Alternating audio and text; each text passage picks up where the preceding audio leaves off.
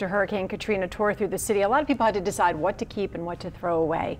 Pictures and clothes and furniture, just about everything. Well, for one local man, he's a musician, and the choice was a little bit different. His 1970s Gibson electric guitar sat in the floodwaters for weeks in his home in St. Bernard, but he kept it, and now 12 years later, it is singing again. Photojournalist Derek Waldrop brings us that story.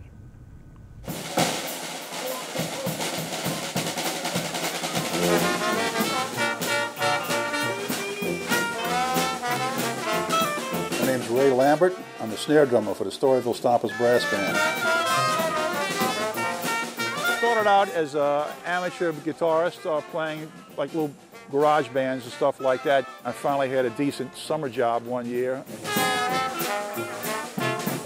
Back in the late 60s, well, 69, 70, something like that. And I said, I'm going to buy myself a good left-handed guitar.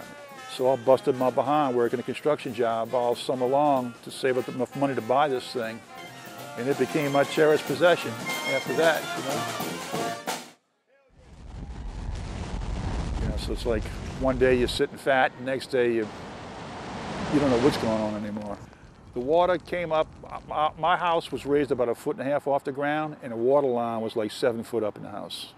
I mean, utter devastation. As you can see, there's a ton of water damage on this thing. All this rust, all this paint is peeling, everything's just completely corroded. This thing had been sitting in Katrina floodwater for a while. I just didn't have the heart to throw it out because I worked so damn long and hard to buy this thing, and it still was my first love was the guitars. The good thing this guitar has going for it is that it's not shattered.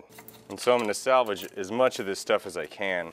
We'll look at something like this, and most people would say it's a disaster, and forget about it. And we look at it and go, oh, neck needs to be put back on, needs to be rewired, needs some fret work. Easy.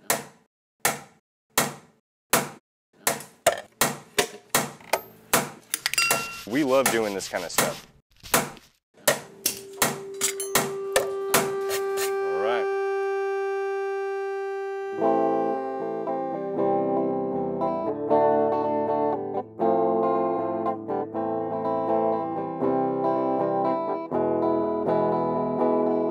Honestly, this is one of the cooler guitars that we've had come through here in a while.